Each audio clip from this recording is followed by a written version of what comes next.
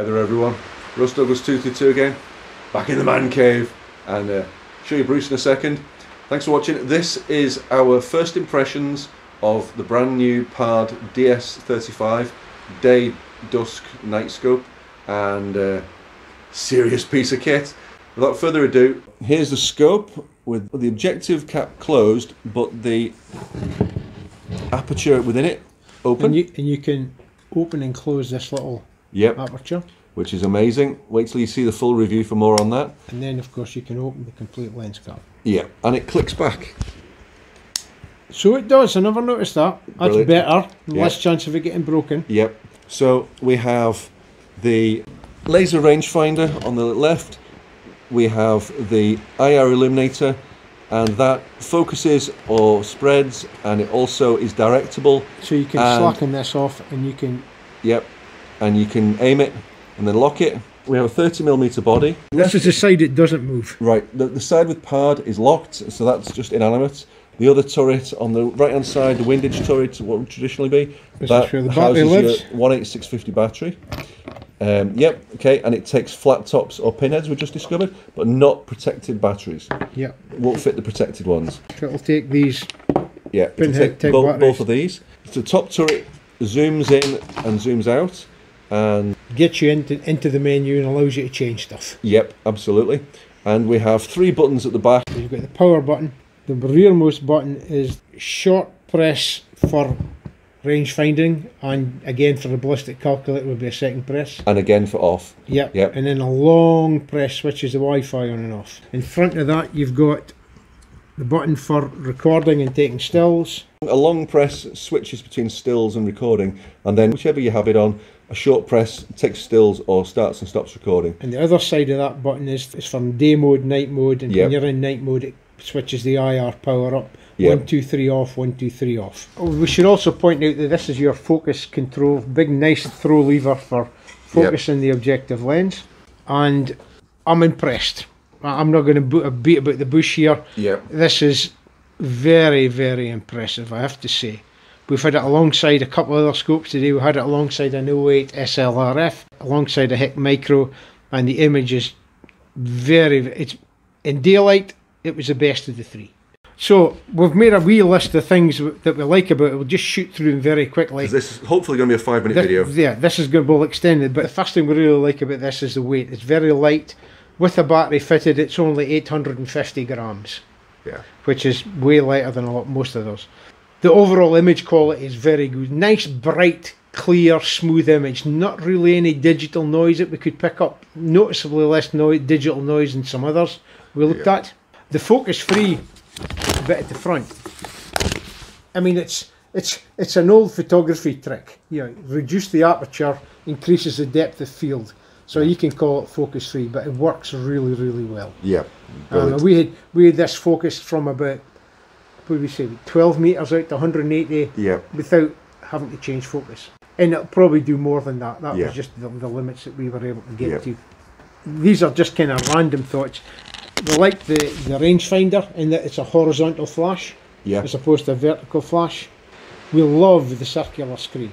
Yes. That's one of the best things about this circular display. Is absolutely terrific. Yeah, there's no aberration. You can actually move your eye left, right, up and down, and there's no distortion. There's no fisheye. There's no parallax. No.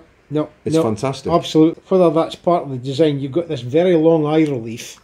Yes. So that we typically don't use the rubber eye cups, but with this one, your eye is in a perfect position to see all of the screen and just a little bit around the outside, more than that, with the eye just touching the eye cup. And it's lovely. It's really comfortable to set up for. Yeah.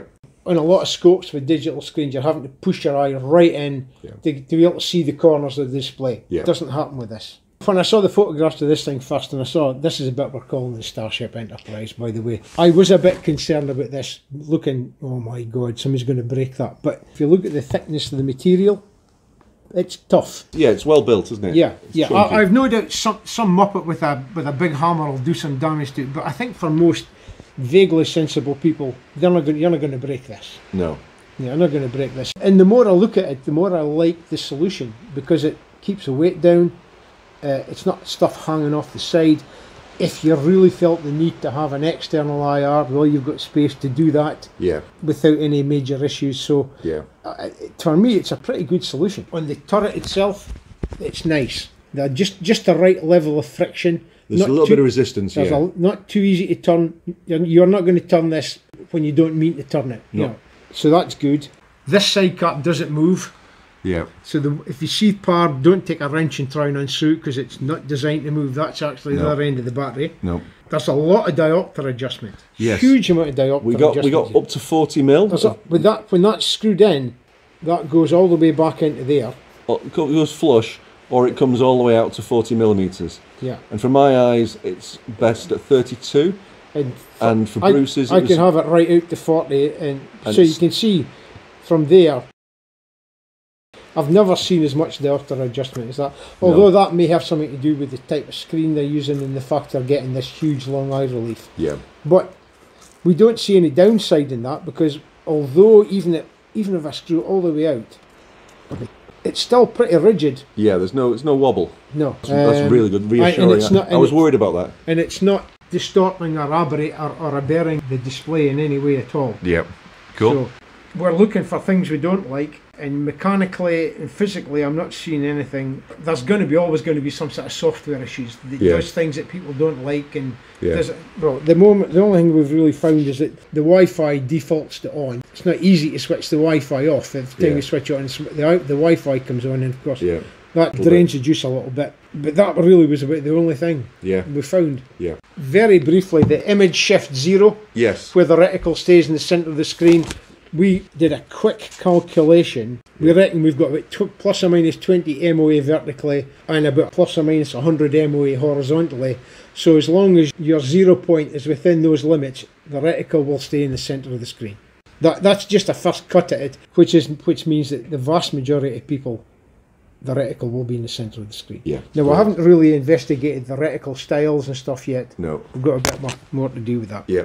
That's a brilliant first test session with the PARD DS35. This is the 2K version with the 850mm IR and the laser rangefinder and the ballistic calculator. And a 70mm lens. Yes, 70mm focal length lens. It's an amazing piece of kit so far. Everything we've learned we love. Handy, lightweight, portable.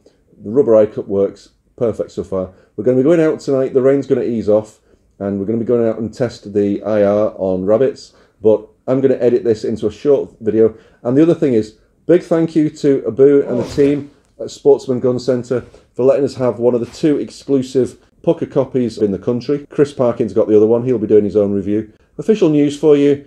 This goes live tomorrow, Thursday, and the PARD DS35 will be on sale at Sportsman Gun Centre from Saturday the 10th of December. So that's about 2 weeks away. Retail price $849.99. Yep.